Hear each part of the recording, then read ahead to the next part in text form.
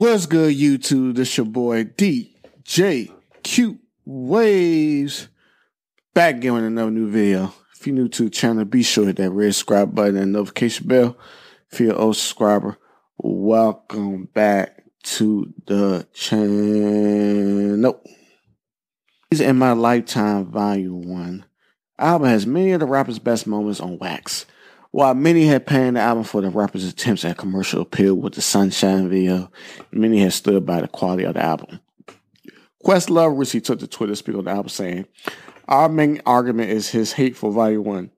He is embarrassed for trying to make a monster and not put numbers up, but a lot of this LP contains his best moment, Fight Me at Sharon Carter." So Jay-Z responded by saying, "Agree more. So I know what could have been, so haunts me. Streets is Watching was the first song made."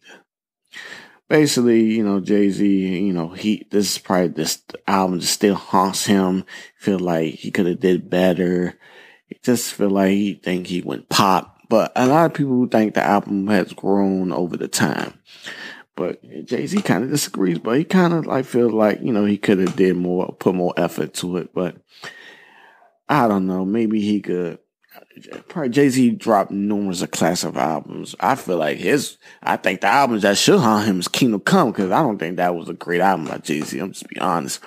But yeah, that's my take for I want to say In My Lifetime is a bad album.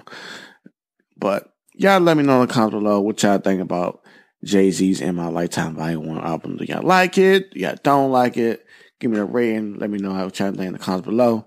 And as always, if you want more videos like this, be sure to hit that DJ Cute Waves please about the video.